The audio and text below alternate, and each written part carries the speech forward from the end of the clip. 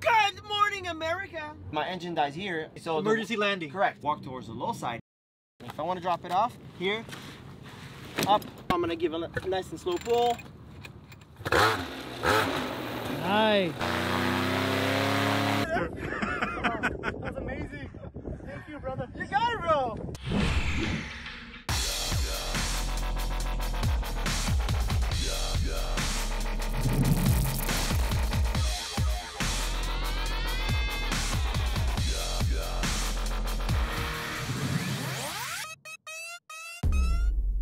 Alright, today we're back for a new video for training. I'm traveling right past Bakersfield, and like I told you guys, I do one-on-one classes, and to kind of make it convenient and for thanking him for supporting me in my school, I offer him to do, like, you know, a couple classes in Bakersfield, which is quite a drive, but you know, again, it's compromised on both sides, and I'm happy to do it. He will be finishing the training in LA, so today we're going to do a lot of all the basics, the ground school, clip-in, introducing the gear. So I'll take you guys along, and then let's get it.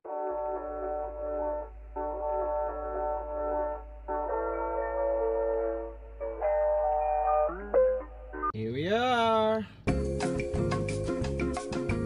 So road is clear, trimmers is set, and I remember that next thing is the brakes. Make sure it's a V, the pulleys, right? All right. Brake line. Make sure you get a clean V. You check the brake line to the pulley. This all happens, you clip into your clean V with slacks, right? Your risers are falling straight down. Once you have that done and you're holding your brakes, then you're giving me a step back to get some tension.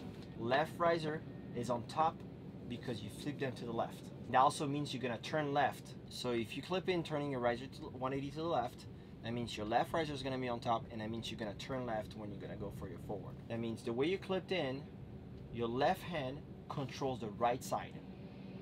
Okay. And the right hand controls the left side. It's something that's gonna switch as soon as you face forward. Now let's talk about dynamic of the wing quick, so just so you understand. So remember, what's the name of that section right here, the whole front? It's the leading edge. Leading edge. The back? Trailing edge. Trailing edge. Simple, right? What lines are gonna be right here? The cells? Yes, what lines? Oh, the A's. Yeah, which one? The inner A's on the inner inside. A's, and then the outer A's. Outer A's on the. Yeah, I saw one of your videos. Was it Salt and Steel? Someone you like pull on the ears, and I saw it. Yeah, this is all the power zone. Yeah. This, as long as it's within that power zone right here, you're gonna feel like from your risers, right? You're hooked in right here. You're gonna feel like it's pulling you. This, you're gonna feel like it's lift. So this is gonna be a pull. This is gonna be lift. This is gonna be a collapse. But now the rule of thumb to know is like this is the power zone right here. So as long as you stay within that, you want to get out of that zone as fast as possible. Do you have any question about any of that right here? Nope. When you come to the LZ, number one thing you want to do, regardless of anything, is double check the weather. If you come in the LZ and you see a bunch of birds circling, that means they're thermals. Probably stay down. Look at your LZ when you come in. Look at everything, obstructions, everything. Runway behind you is useless. So if you have runway, try to use it all. It's better to have too much runway and not use it than not enough and smack yourself against a pole or against a fence or against something.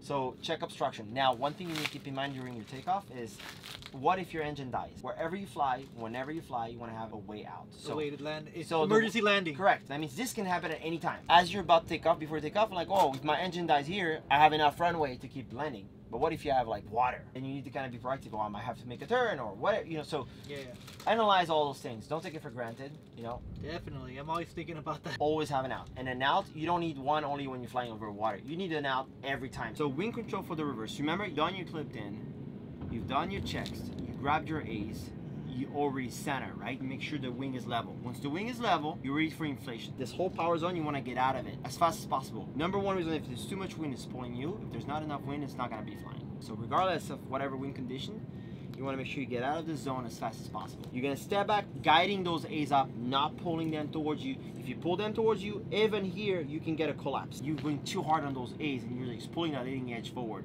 So if you pull them straight towards you, you still might get a collapse and the wing might not inflate at all. So anyway, committed, guide those A's up when you get that part right here. Depending on how fast it comes, you either way start checking that surge and adding brakes right before it gets to that sweet spot right here, or if it's coming nice and slow, as you get closer a little bit towards that line where it gets sweet, and just go enough so you stabilize that wing right here. Because if you don't apply any brakes, it's gonna keep going. The only way for you to stop from keeping going right here is to apply a little bit of brake. And I cannot tell you apply 10 inches or apply 20 inches of brake or apply 1 inch. It's gonna be based on how fast the wing is coming. If you see no sky at all as you look up, that means you gotta go on your brakes and bring that wing back a little bit. Okay, yeah. Right? If the wings start falling back towards the red zone right here, if that was to happen when you're doing a takeoff, just let it fall down. Don't try to go the extra step to kind of try to save the wing. At any time if you start doing your inflation and you see it's coming sideways or crooked, don't fight it. Just put it back down. Bring it up. It's out of control. Let go of the A's right away. Pull the brakes so the wing comes back down. If anything goes out of control, forget about your A's. Bury the brakes behind your butt. And then you're set. If you feel like you need to walk towards the wing, it's because it's pretty strong like it was earlier. If the wing is falling to the right, you're gonna step right and pull right. In reverse. Right? In reverse. When you're facing forward, the wing is falling left, you're gonna step towards the low side and pull the opposite brake. You understand how you're doing half of the job by stepping underneath? As you step underneath, you're just helping that wing come back this way up a little bit. And then you add brake, you do it even more. By combining both, you're not just running under the wing, or you're not just pulling a lot of brakes to come back. You're doing both at the same time. So you're right here, right? If the wing is falling this way, you step underneath and pull so it can come back. Right? Now if the wing is falling this way and you go the other way, by going the other way, you're connected. So you're gonna pull that side down even more. Okay. Yeah, Does that make sense? That works in reverse or forward. Reverse or forward, you always walk towards the low side. In that correction, where you do walk towards the low side, does not cancel the speed. That means if there's not a lot of wind, right, and you want to make a correction, you never stop. If you're going this direction for your takeoff and the wing is falling right now this way, you can't just go, oh, let me run left. You're just gonna have to go like a diagonal. So you can still keep that speed forward that you have, because the speed forward that you need is what you need to keep the glider inflated and to eventually take off. So if you just stop running to do that correction, then you're not doing any good, because you might correct the wing, but it's gonna fall behind you because it's gonna stall because there's not enough airspeed. You make a correction, never sharp side move. If you just go right, the wing is just gonna go wow, it's gonna start oscillating. So the wing is going left, you go left, and you pull right to make it back this way. Correct. And vice versa if it goes the other way. So you always go towards the low side. Reverse or forward. Walk towards the low side. If it's in forward, you walk towards the low side and you pull the opposite brake. If it's in reverse, you walk towards the low side and you pull the same side brake. The common point about those two is walk towards the low side. You need to memorize that by heart, because you go from reverse with one control to forward and you switch that as soon as you face forward. So it's not gonna be like a big deal, because you're really gonna get a hold of it real quick, but I'm just saying something to kind of be aware of. Let's just say we did our pre-flight check, but now just to put that on your back, right? It's gonna be you to come around this way, start pushing your harness back, right? Your bottom seat right here without stepping on your buckles. Grab your shoulder strap, start opening them a little bit, and start sliding your hands. So you're really gonna drop down, right? As you push that seat board up right here, as you drop down, you see my arms are always already going in. So I'm gonna be sitting on my foot pretty much with the seat board in between. Then I go. It's nice and comfortable right here. So you can either way tilt a little bit forward, so you can drop your knee down or not. I mean, from here, I know I can just bring it out this way and it's all set. I'm here, I'm done with flying wherever, unclip myself. All I do, once I'm all unclipped, I'm gonna let it slide off my shoulders right here. I'm gonna keep my arms bent and let it fall down this way, and I slowly guide it down until it touches the ground. Now you get used to how big and how low your paramotor hangs. So now when I'm doing it by myself with my paramotor, I know I can let it drop pretty fast, where it just like skim the ground, and then I finally drop it, and it's over here, and then that's it. Nothing to do, and it's all set. Nice. If I want to drop it off, here, up, and then slowly bring it down until it touches down. I keep holding it, make sure it's stable, it's not going anywhere, and I'm all set. Fancy has no prime bulb, right? The first thing you want to do, you want to have 2 slow pull to bring some fuel up. You do 1 pull right here, 1 second pull, and then you find a hard spot right here, right? And that's when you're gonna start your first pull, just for the first start, right? Here, right? You hear that little rev? That's what you want. You do it again, right? Now it's fine. Now you can go ahead and press the choke down, the little knob, black knob. Yep. All right. Now it's down. Now same thing. Grab my throttle, hold it here, nice and squeezing my hand. And again, I take my time, right? I'm gonna give a nice and slow pull. Nice. Starts right away. Now you gotta let it warm up for a little bit right before you go. Now I can add a little bit of power.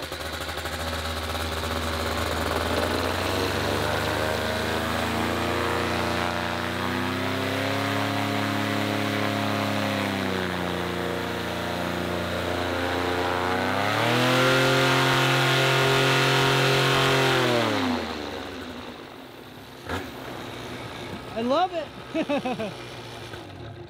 Kill switch. Oh. And it's off. Nice. So with the right technique, when you're used to it, it starts right away. I'm gonna find that slope point right here. And I'm gonna start right away. Out of the power. So this is again. So this is the thing right here. Alright, so now I don't lose the power. Tiny bit. Hold on. Hold on. Hold on. One more. Just that.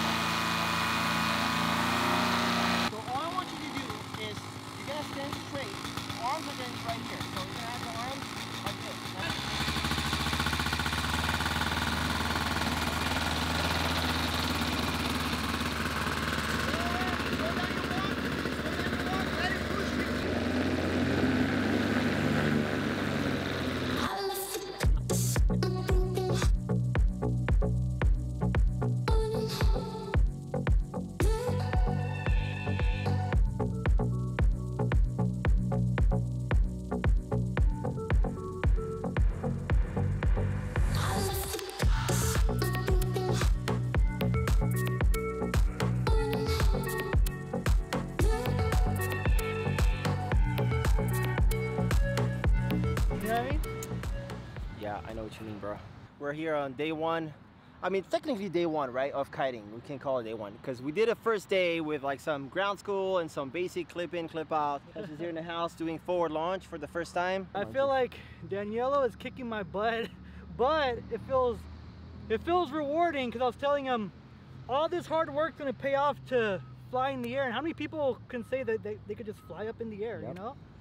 We do. But anyway, we're gonna roll the day with like a lot more forward launches as long as the weather allows us to do it, and then see the progression. But so far it's been good. All right, basic forward clipping. Let's say the wing is laid out and everything properly. Your riser is set right here.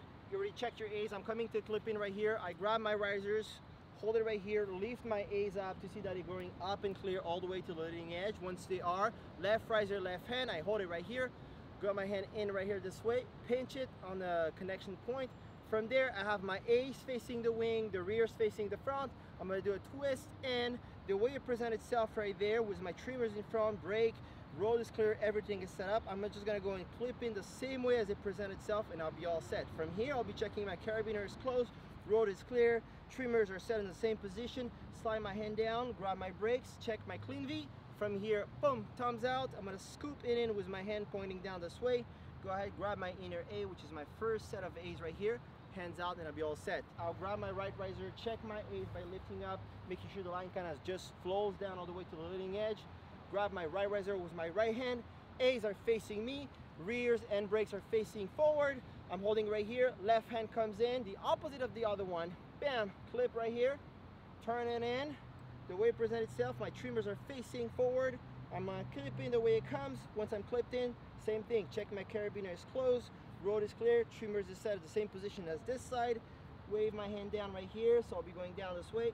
Poof, clip in. It's all clean V to the pulley, thumbs out, point in, scoop in, grab my A's, I'm out. All right, ladies and gentlemen, forward kiting. So yeah, what do you think about forward kiting? I felt pretty confident with forward kiting. I don't know, it's more tiring on the body because you're running. Yeah, you're like on it. But I really like the forward kiting. Yeah, now we have the inflation looking really good. We have the corrections that start kind of making sense. Killing the wing makes sense too. It's definitely there. It's just a matter of just fine-tuning little things. And if we had more wind, it would have been a little bit easier. But with what we had, we pretty much killed it.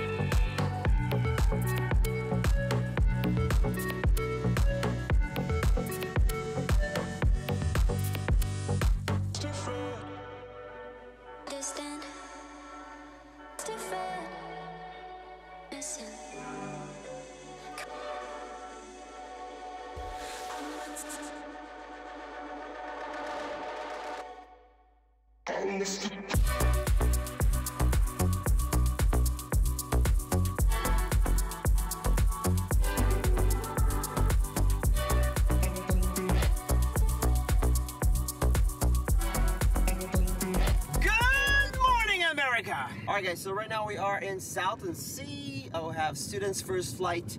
That is going to be happening today. So it was a long drive. We're going to the LZ right now. Set up, get the hang test done, a little bit of simulation, kiting, taxi, first flight, and go home. So we're going to knock this out nice and safe. That is the goal. Car is completely packed. So anyway, let's get it. Alright guys, we're going to a location. I'm just riding. Alright, go left! We're going to do a hang test.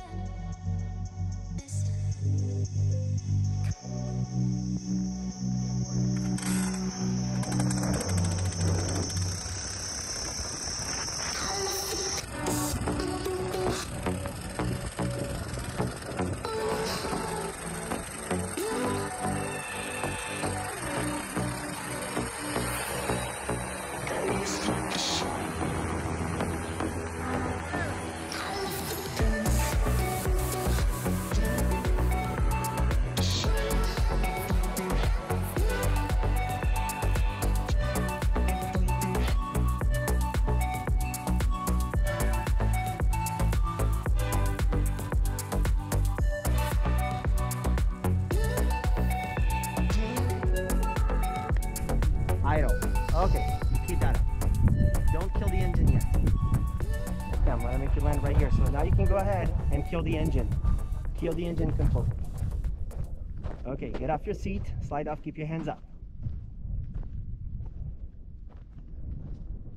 Okay, give me a little bit of a left turn. A little bit of a left turn.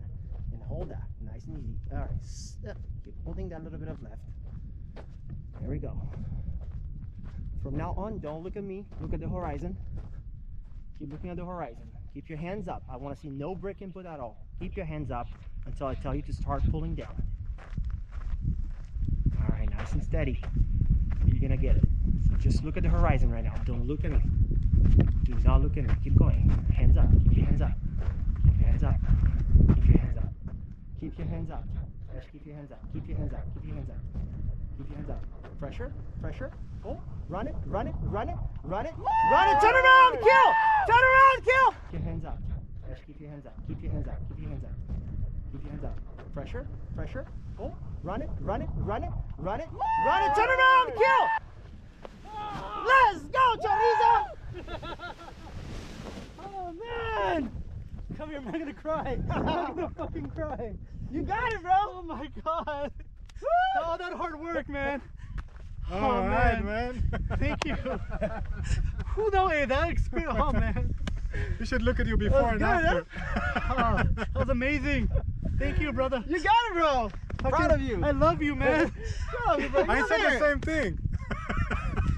You got it. All right, let's get him unclipped. Leave the wing right here. We'll get you set up. Oh man, dude, that was fucking. Oh man, that feeling. It's good, huh?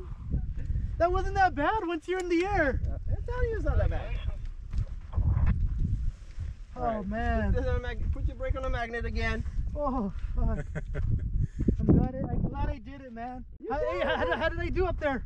It was good. That was great. You were listening. You were paying attention. Yeah. See, it's not that hard. You see the flare, what I told you? Yeah, like you're right. Wait. Hey, right when I leaned back, like I said, I took off. And like I said, what makes it weird is that it doesn't feel normal to do that. I'm telling you. I feel like I'm gonna fall on my back. We did it. You can do it. I was all crying. Oh my god. I know. And I landed on my feet. You were so scared when you came down. Oh, you did so good. Thank you. How was it? It was awesome. I could tell you were shaking your legs up there. You're amazing. Hey, thank you for everything, Jerry.